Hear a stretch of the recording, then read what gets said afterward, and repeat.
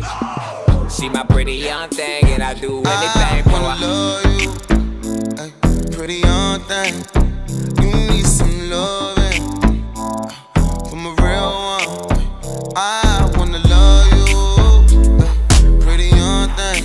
You need some loving, and I'm a real one.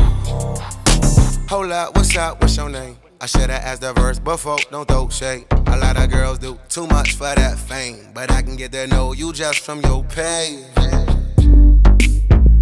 Hello everyone, Alexis here. Some people say there aren't any shortcuts in life. I'm here to tell you those people might just be wrong. So, how you guys doing today? I'm trying to do better with coming back to you with more and more videos. I'm sorry if the lighting looks a little off in this video. I'm not sure what's going on with it. And I'm doing it at nighttime, so yeah. So this video is about how I got into med school with a very, I'll just use the word, probably mediocre Mcat score. It wasn't just bad, but it wasn't what you need to get into, you know, a really good school to be a very competitive student. So I ended up with a 490. I think the last video I did, I showed that I had a 486 and I retook the test. So I retook it, I got a 490, which actually was a lot lower than my practice scores. I was getting like 496s on my practice test, and that's what the score I was really trying to get. So, but you know, that things didn't work out that way, and I still got a 490. So I definitely could have studied harder. I mean, like I said, I take all responsibility and definitely could have studied harder, put aside more time to get the score I needed to get to be a more competitive student. But I settled for the score that I had, and I decided to still apply with that score, and if I didn't get in, I would just retake the test again, be more serious about it this time, and reapply to med school. So I really didn't want to take that route, but so after applying to about 17, I think I applied to like 17 or 18 schools, I received no's from mostly all of them except for one so far.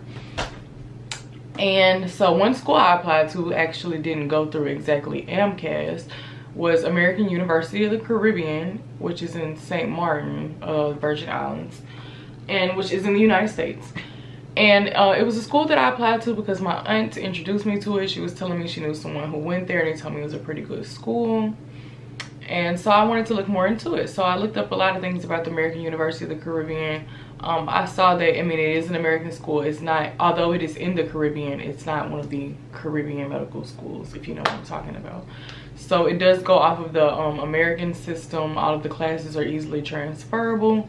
They have really good rates when it comes to matching with residencies, and also when it comes to taking like their step tests and step exams. So I did a lot of research into the school, and so the application was free, unlike most medical school applications. So I mean, I figured why not?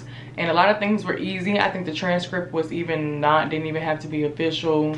A lot of the questions I felt were I mean, the application was very comparable to a regular AMCAS application, but I would say it was just slightly more simple. Like I think I finished completing it in like a day or two, and whatever took me a while was something technical. But other than that, like the application was very self-explanatory, as most secondary applications are. And I don't think it even had a secondary application. It was just one application. It literally took me maybe like a week after submitting my application to get a call back from the school, which is something you definitely don't get when it comes to any other medical school. You usually have to wait till whenever. Like I remember I've been applying to medical school since this time last year, and I just now received a rejection letter from a school like this week. So it can take you months to hear a yes or no from a school, depending upon when you apply. So the perks of applying to this school, I will say, is that you hear from them in a very fast manner. They also do video interviews for someone like me who was actually traveling a lot during my senior year, and who also, as a college student, we don't really have that much money. It's really great that you don't actually have to fly to the Virgin Islands for your interview. You can actually do it online. And I will say it wasn't very bad quality or anything like that. I feel like I was able to communicate with my interviewer very well, and I feel like we were able to communicate in a great manner because I believe he was able to present the type of student I was greatly to the staff in order for me to be accepted into the medical school. And it took maybe a week or two after that for me to be accepted. So I will say that was fast, very, very, very fast. So yes, like I said, I had a 490. I did have a 3.8 GPA, and they have a scholarship where if you have, I believe, above a 3.7. I think I had a 3.7. I'm not sure. 3.7, 3.8. One of these ones. I think it was 3.8. I had a 3.8 GPA, but if you had a 3.8 or above, for one of their scholarships, you're able to receive full tuition, which I thought was great, because when it comes to medical schools, like I said, I received about 17 no's so far. So when you have so many medical schools say no, and then you have one medical school say, yes, we understand that you have a low MCAT score, but we're also willing to offer you free tuition, it seems more, I don't know, more appreciative of the hard work I've done as a student. Like they understand that I've done a lot of things at school. I've had great grades. I've also done a lot of things outside of school when it comes to interns, research, shadowing, volunteer work. And I feel like for a lot of people whose MCAT scores is the only thing keeping them back, I feel like this is a school who shows you their appreciation for the hard work that you do, although your MCAT score may not reflect the type of hard work you usually put in for something.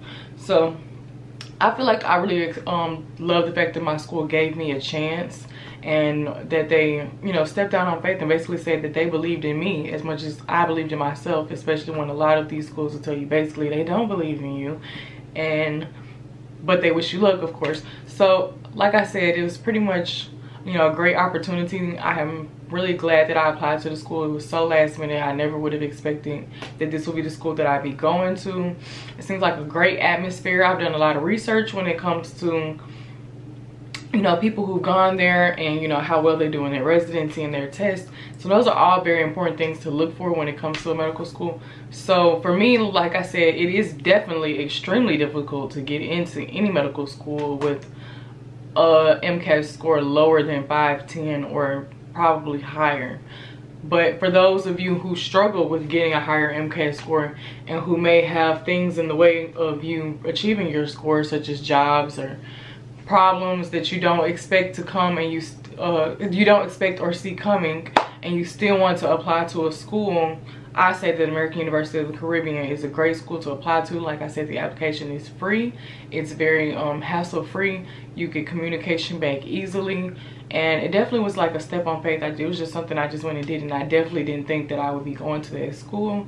But I'm really, really glad, and I'm glad that they accept me as a student that I am, and I'm willing to, you know, see how much the difference in the environment will be for me. Of course, you guys know I studied abroad last semester, so I feel like going to medical school in the islands isn't necessarily going to be too distracting for me, because I'm kind of used to being, not used to being, but I have traveled in an academic setting. Although it wasn't very difficult, I'm going to have to learn how to balance being in a beautiful place with more difficult work. But other than that, like I said, I think I made a great decision, and more so it made the decision for me. The decision was kind of made for me, but I'm very happy that I did it, and I think you guys should definitely look into it. If you can't achieve the score that you feel like is competitive to go to the schools that you want to, I suggest maybe looking into American University of the Caribbean and looking at, you know, some of the facts about it, and, you know, maybe seeing if you can get in contact with a few alumni who may have been there. And definitely, you know, just doing your research when it comes to a medical school. You know, medical school is perfect, but it's all about finding one that kind of fits you best. And I feel like my school kind of chose me, even though I didn't choose it, which kind of happens to me when it comes to a lot of schools. But I feel like they definitely show how much they appreciate me, and they definitely, you know, want me to come to that school. And I think it's a really great opportunity, and I'm really excited about it. So you guys definitely check that school out. I wish you good luck in all of your journeys and careers, especially those who are on the healthcare field, especially trying to become a medical doctor. Let me know what you guys are trying to do in life, if any type of occupations or dreams you wish to have, and I definitely wish you good luck in all of them. I wish you guys good luck in everything that you do. Definitely leave a comment, like, subscribe, join the conversation if you believe, you know, maybe this school isn't the best, if you believe that you should just wait and take a gap year if you don't get in, if you just really just don't want to move away from your family, or if you just basically heard bad things about all Caribbean schools, or you're not sure if the Caribbean is much different from this school. Just anything. You can just like, comment, subscribe, look up, let me know what you guys think. I'll see you later.